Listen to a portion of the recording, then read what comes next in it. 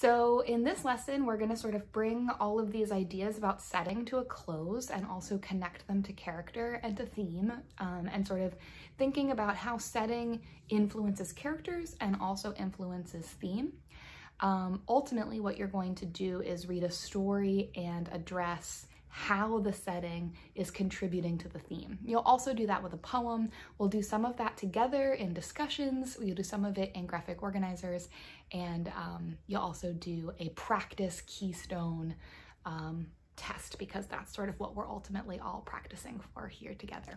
So again, we're just sort of bringing all of these things, thinking about these different dimensions of setting and bringing them together into thinking about how they contribute to a thematic message. How are authors using those tools to develop a thematic meaning?